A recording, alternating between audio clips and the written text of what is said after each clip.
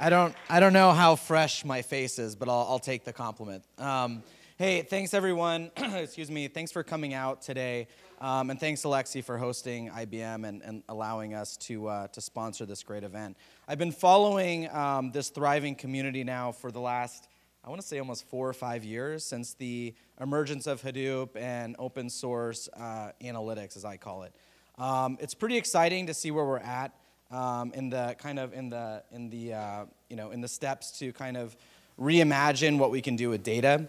I don't know what's going on behind me, so I'll just keep talking. But anyways, it's pretty cool. So as Alexi mentioned, we have a lot going on at IBM. We have a garage here in Galvanize called the Blue Mix Garage. So if you haven't gone over there to see it and you're around today, I encourage you to go check it out. So basically around this time last year, we announced our investment in Apache Spark. How many of you, this light is really bright, how many of you have heard of Apache Spark before?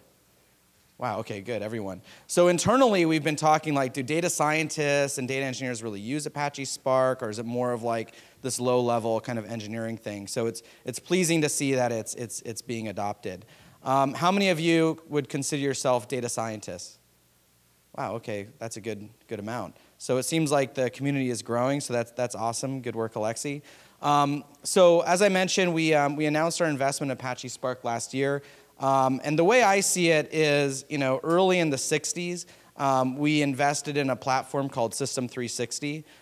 It sounds pretty dated when I say it, because I wasn't alive when we did that. But what that did for, the information community at that time was create an operating system, really, for people to build systems and integrated systems on, right? And what's interesting is not only did that operating system create an easier way for people to essentially program information systems, it also launched the whole discipline of information science.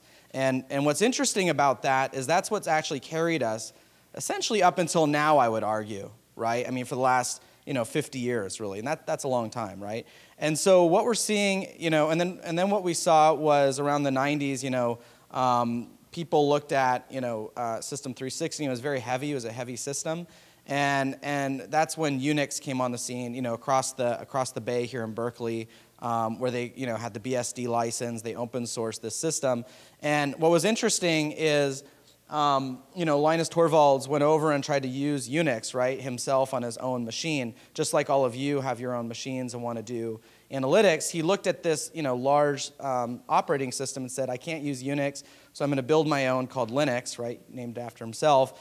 And that became pervasive. And why did it become pervasive? My hypothesis is that it became pervasive because he created a community, and it was free, and it was available, and people started building applications. And in my mind, that's really what launched the age of the internet. Really, it launched computer science, I would say, as a discipline. Up until that point, that was around the time I was actually in college. And I remember, as I was in electrical engineering and looking across the street and seeing, the computer science building going up at the University of Washington. So in our lifetime, right, we already saw computer science kind of take hold, and that's, no one would have imagined, or I don't think Linus would have imagined, Facebook or Twitter or Amazon or any of these, companies that exist today that took advantage of that operating system, right, Linux. So, my thesis now is that Apache Spark is really emerging as the, analytics operating system. I use that, and I know people kind of throw stones at me when I say something like that, because like, oh, well, an operating system follows these characteristics. Well, if you look at, what happened with Hadoop, it was exactly like Unix, right? It was this heavy, like no one has Hadoop installed. How many of you have Hadoop installed on your laptops?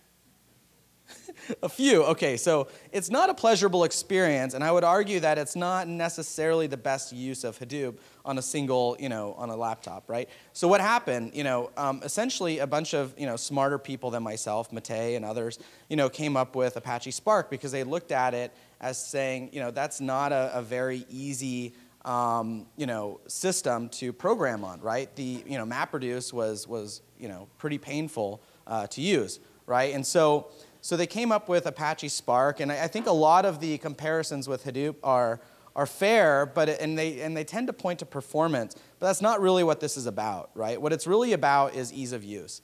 And that sounds like a very marketing, term, but I really believe that, and it's about data access.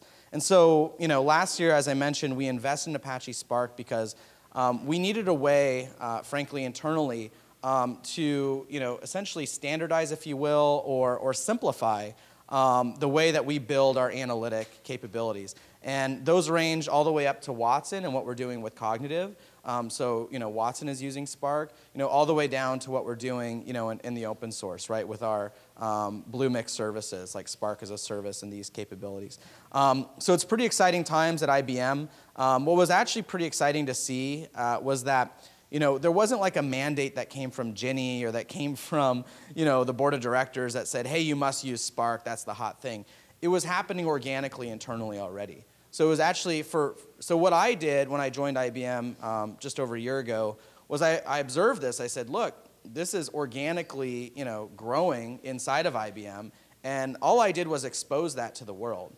I think IBM, over the past 50 years has had this kind of thinking of the not built here syndrome. And that's changing. And so I'm excited because, as Alexi mentioned, we're sponsoring more community events like these. We also launched Datapalooza last year. In fact, we just had an event in China. We were expecting 50 people. 250 people showed up. And these weren't like students or people just like kicking the tires. These were also data scientists, PhDs, researchers. So it's really taking off. We are now, I want to say, at about 6 Datapaloozas, both locally or domestically and internationally. The next one we're having is in Denver, at Galvanize in Denver, as well as in Tel Aviv. So, back in 2011 when DJ Patel said, data science is the sexiest career of our time, I believe it. It's true. And it is, what's different about the information age then in the 60s and I would call the data science era or the cognitive era today, is that people are far more creative today. The technology is a lot more elastic and a lot more fluid.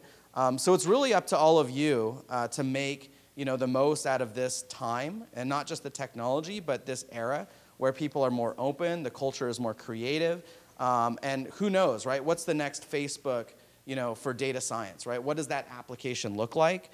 I don't think people really have a clear idea of what that can be yet. So it's a pretty exciting time.